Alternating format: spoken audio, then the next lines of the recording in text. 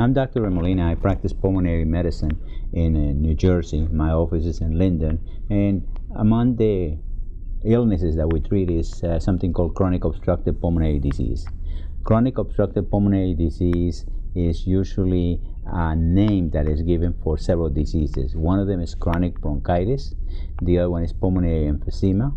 The other one is chronic bronchial asthma. Less used for this is cystic fibrosis or in bronchiectasis. But the most common COPD diseases are chronic bronchitis and pulmonary emphysema.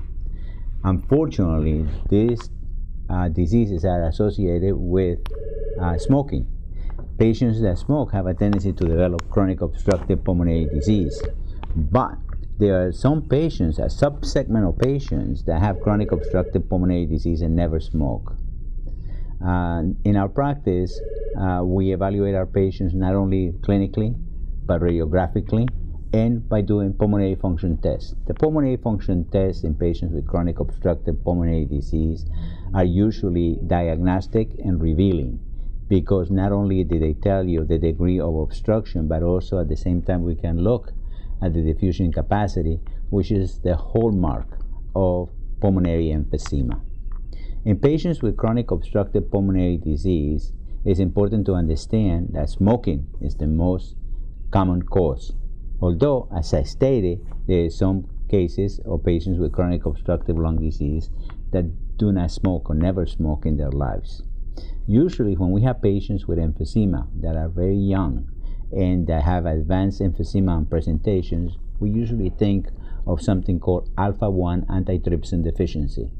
This is a genetic defect in which there is not significant alpha-1 antitrypsin, and therefore the patient develops pulmonary emphysema.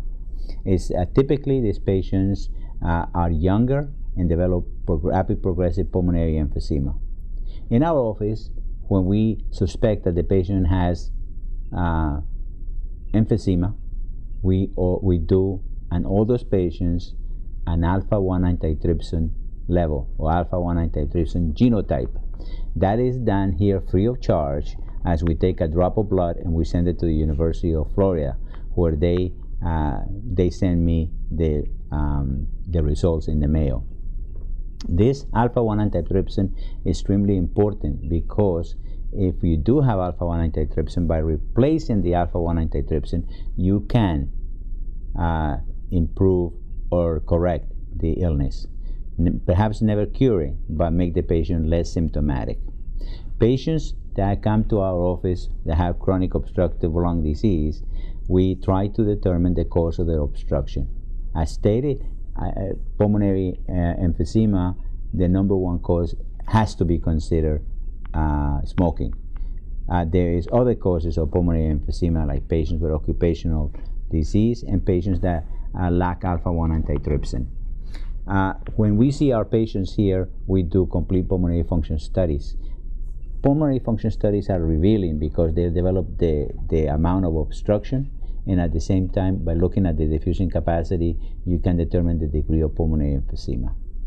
Pulmonary emphysema and chronic bronchitis are basically classified according to the GOLD criteria, which determines the amount of airflow obstruction. And there's 4 levels of GOLD criteria, from mild, when you have minimal obstruction, to moderate, to more severe obstruction, and finally very severe obstruction. These patients are treated here with bronchodilators. In some patients, because they have obstruction, we may use medications like corticosteroids for a short period of time. They may require, during acute exacerbations, antibiotics. The patients with alpha-1 antitrypsin deficiency, those patients are treated with replacement of alpha-1 antitrypsin. I think it's extremely important to understand that chronic obstructive pulmonary disease, whether it's chronic bronchitis, pulmonary emphysema, or the others that I mentioned, have to be identified so they can be treated. If you're interested in learning more about chronic obstructive pulmonary disease, please check our links so that you can go to more specific areas so you can learn more about chronic obstructive pulmonary disease.